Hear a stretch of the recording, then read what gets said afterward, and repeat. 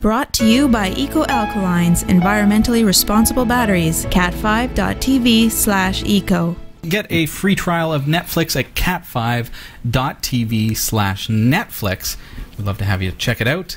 And we're going to show you a device tonight that's actually going to allow you to watch Netflix on your TV. Whoa. The world's smallest computer.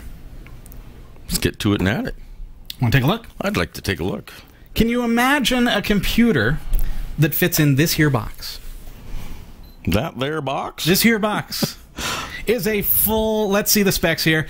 This is a dual-core processor computer with a gig of RAM, 8 gigabytes of built-in memory. It's a quad-core OpenGL ES 2.0 AMD Z430 GPU. For those of you in the know, you're like, whoa, that's big for something so small. It's got, and it supports up to 32 gigabytes of memory. You stick a micro SD card in there, they've got you covered. It's got built-in BGN Wi-Fi. This particular model, this is the MK802 IIIS, which you can read all about by going to the website cat5.tv/minipc. Get over to that to find out. This particular model also has Bluetooth. Whoa. So we're going to look at what that means to us in a little bit. It supports Macromedia Flash, or Adobe Flash, I should say. You're old, eh? Me back. You're old. I mean, Macromedia. Wow, that's a couple of years back. I want to take this out of the box and show you why this is so cool. Don't go to the site just yet, because then you'll know. Okay. I got to show you. You ready? It costs $8 million. Okay, world's smallest PC, folks. People were saying, what is it? What is it? Here it is. This is the Rikomagic MK802 IIIS. That is pretty cool. Let's get this out of the box. Unboxing music, please. Ding, ding, ding. That didn't sound like unboxing music. I'm not going to go there, but... This is it. That's it. It's a little bit bigger than the size of a flash drive, a USB flash drive. It kind of looks like a USB flash drive. Smaller than a Bold. Smaller than a Bold. There you go. I want to tell you what's so cool about this. You take a look and tell me what you see. Okay. It looks like it's got a USB. You plug it into something, right? We plug it into something, but... Plug it into something. Here's the thing. What? Picture of USB flash drive where you plug it into USB. Okay, we have USB port. Now this one, instead of USB on the end, it has a plug for HDMI. HDMI? So we're plugging this directly into your HD TV. And it becomes a computer connected into your television set. Just like that. Okay. As I mentioned, this is a multi-core computer. It's running, out of the box, it's running Android 4.1. So we know that it's a good, operating system from Android. There it is. Let's actually take a look. I have pre-shot some video just because I wanted to actually be able to hold this in our hands and show it to you. And Eric and I are going to go through the video with you. We'd do it live, but we'd have to take the cameras offline. Yeah, we'd have to let it walk around, and there you go. So let's take a quick look at this. This is the Rikomagic Mini PC, cat5.tv/Mini PC.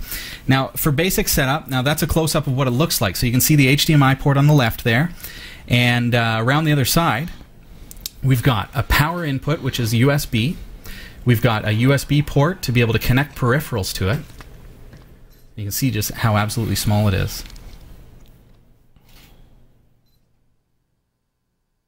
Just look at that.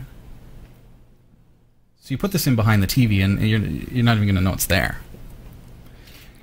Your kids will know it's there. Mm-hmm. So I'm going to actually plug this into an HD TV here. And you'll see, okay, now I'm actually having trouble getting it in. And they've thought of this because some televisions are not going to allow you to plug in something that's got such a wide kind of chassis to it. So they've provided you with a short little extension cord that will just simply allow you to plug that in directly to the back of your TV. So straight into HDMI. Now we need to power it, so we're going to do that through USB. So I'm plugging a USB cord in here to the power port. And then I'm going to actually plug the other end into the service port on the television to be able to provide power to that device. Now let's fire it up for the first time. There we go. Out of the box, it's preset for 720p and actually supports up to 1080p at 60 frames a second, and that's our first screen. So, how cool is that? That is very cool. Easy A couple of folks setup. in the chat room even said that's very cool. You see how quick and easy that was to set up? Yeah. Like, just like that. Just breezy, breezy, breezy. So I actually wanted to take it kind of to the next level. You need to have a look at this. I mean, that's unbelievably cool. This is what's interesting, I think, about this time that we're living in, is that computers at one point got bigger and bigger and faster and faster. Didn't we have a whole room full of computer just to do that? Fairly simple calculations? Yeah. So now things are getting so incredibly small, and it's a good thing. It's really changing the way that we look at computing and how we do computing. You think about, do you need to go out and buy a new TV to be able to have internet on your TV? Well, no. So that's your mini SD card. Yeah, you've got a micro couple of SD. mini USB. Yeah, exactly. You do have just one USB connector. The other USB is for power, and then one to connect it to do firmware updates. One's for DC, like that. Right? Yeah. So now I'm just fixing my shot here so it doesn't loop. This device, believe it or not, okay, we're going to look a little bit closer at it, but is only around $60 to $70. Wow! And it's a full computer. It's cheap. It gets the job done. I'm going to tell you a little bit about the specs. It does 1080p HD video, as I was saying. It will support HD on YouTube if you want to watch your Netflix videos, things like that. Because it's powered by Android 4.1, you can get into the Google Play Store, download as many apps as you want. Anything that you can do on your tablet is now available. I was just going to say, so all the stuff I have on my tablet, I can...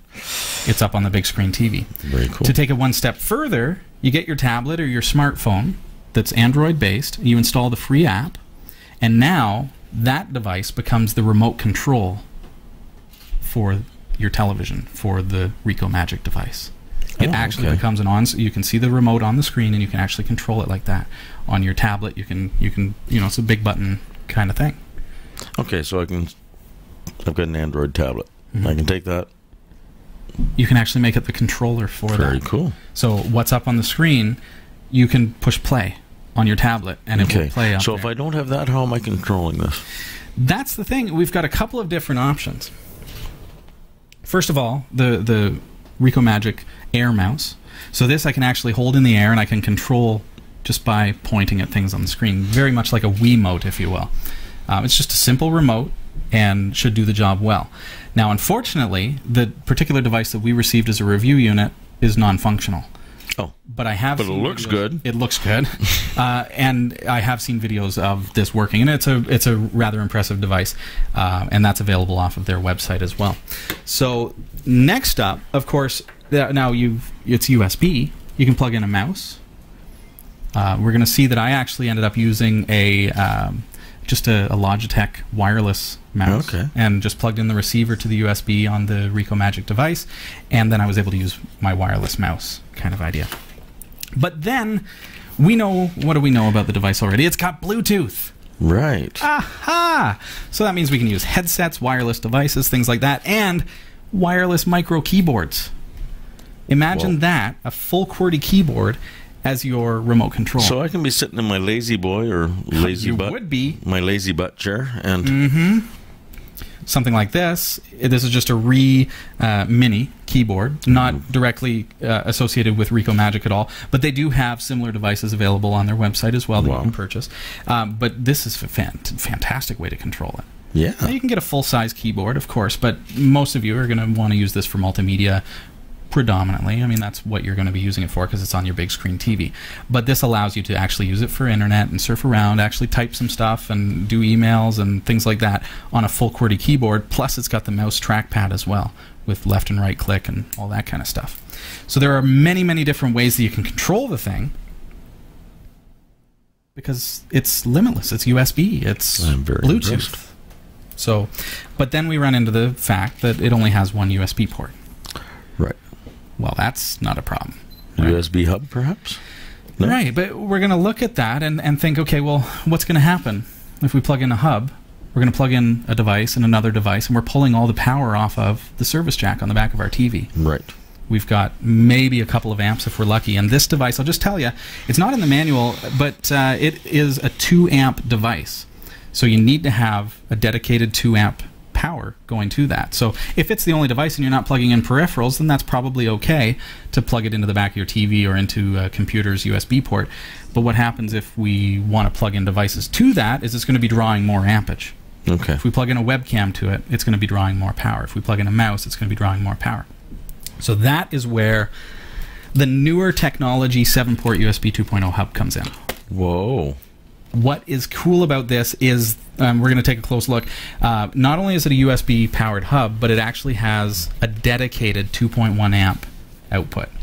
So by connecting our Rikomagic mini PC to the 2.1 amp power output, it has dedicated power. So no matter how many devices we plug into this, it will never go less than 2.1 amps. Right. So you know that your device is always going to be well powered. If it goes below 2.2 amps, right, which would be the case if you plugged it into the service port and then plugged a bunch of devices into it, you could have stability issues and things like that because there's not enough power for the device. So this from newertech.com is available for under $30, like 25 to $30. So definitely highly recommend that as a companion to this product. We'll take a look at how I actually set this up in a more advanced setup using this hub from Newer Technology. So what I actually did is I've got this this USB hub, and you'll see it's got, what, 5 USB 2.0 ports, plus we've got the 2.1 amp dedicated port and a sync port, and of course the input for power and USB. So what I'm going to do, I'm going to plug in the Rikomagic into the 2.1 amp, and that is strictly power. This is what's cool too, is it's not going to feed back any data. It's strictly power. So now I'm plugging in the Rikomagic to the power, which is the dedicated 2.1 amp from Newer Technologies port hub. And now here's where things get really cool. Now we want to actually replicate that single USB port on our Rikomagic device. So we're going to actually connect the data input on the Newer Technology USB 2.0 hub. We're going to plug that into the USB port for devices on the actual mini PC. So now you see what we're doing. Because that one is just power, we're not creating any kind of feedback loop or anything like that. We're actually giving it dedicated power, and now we have replicated it to give us 5 ports. This is the actual USB receiver for the Air mouse. So I'm plugging that in there. And I actually went about plugging in my Logitech receiver as well. So even with my mouse and everything, I've still got 4 ports that are ready for me to use. So, and you can set this up a little neater. We're just doing this for the sake of demonstration. This is the Air mouse, as I showed you just a moment ago, and unfortunately didn't work in my test because it is just a demonstration model. This is the power cable. You're going to need that for your Newer Tech hub, and that is what's going to actually power the device and power all of the devices that are connected in, so it's not drawing any power from the Rikomagic device. Setup, she looks like that, and at the back of the TV set, there you go. Very, very simple to connect. Very easy to put everything together. And it looks clean. You likely won't even see that it's even there. So I will know. You will know. So now we're going to fire it up with this particular configuration. And now I'm actually going to show you how this thing looks once it's up on the screen.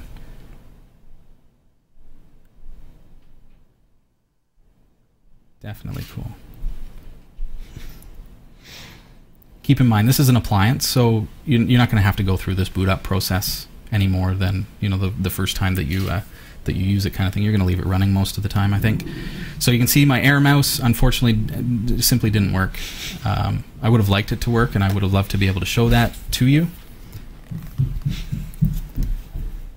But what I did, see, no response.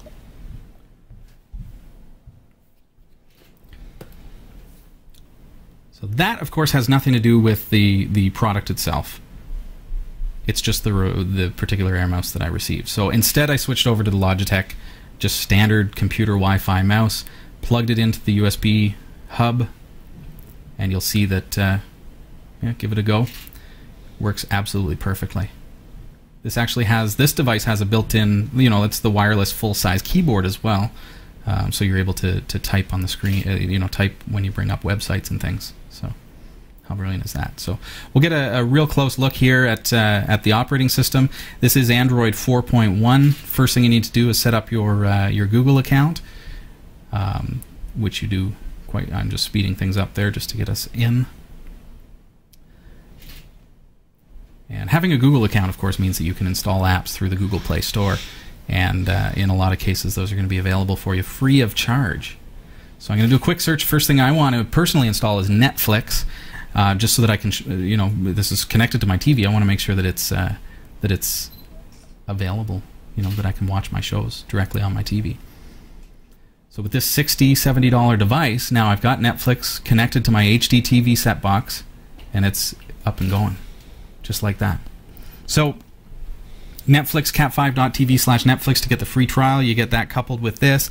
Good to go. It is an Android device, so it automatically the hardware is compatible with Linux. So did a little bit of checking, and somebody has actually been successful in porting Ubuntu Linux to this device. So if you'd like, you can actually flash it. You can dual boot it.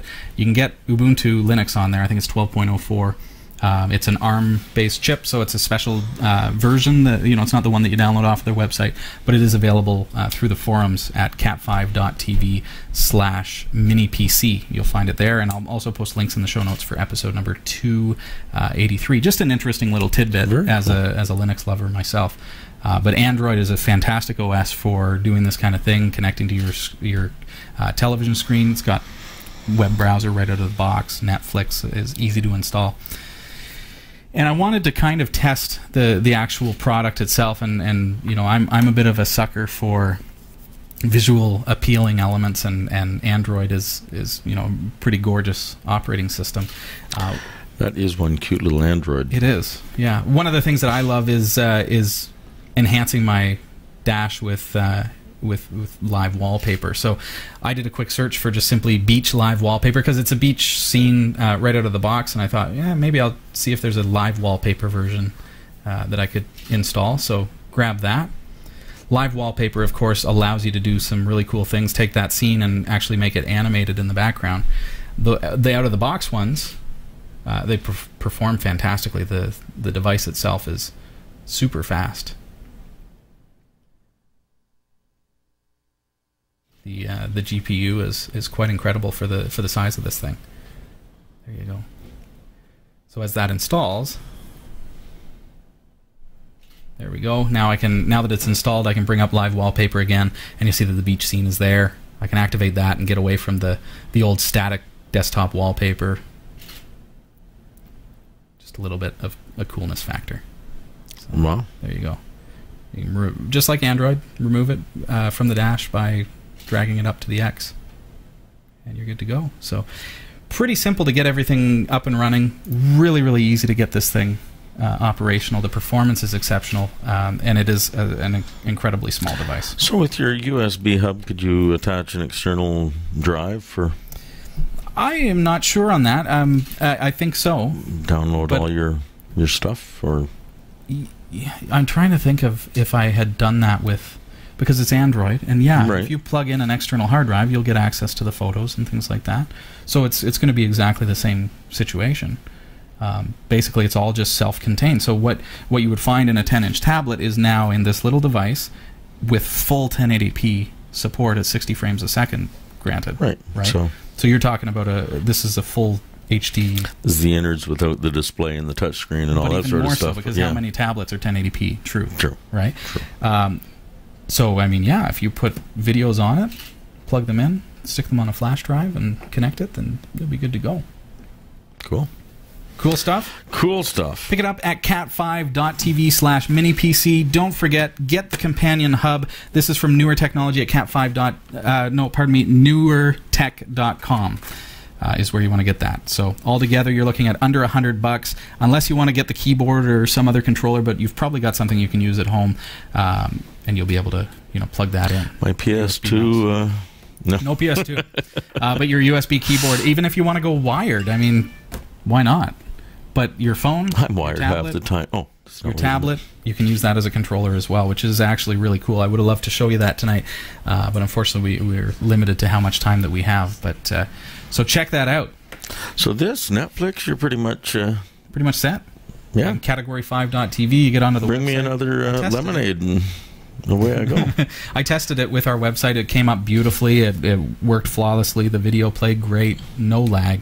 Video just plays exceptionally well on this. So very, I'm impressed. You will be too. Go get yourself one. Makes a great gift. Thank you. Cat5.tv/mini-PC. Okay. Category 5 TV is a production of Prodigy Digital Solutions and is licensed under Creative Commons Attribution 2.5 Canada. Thanks for watching.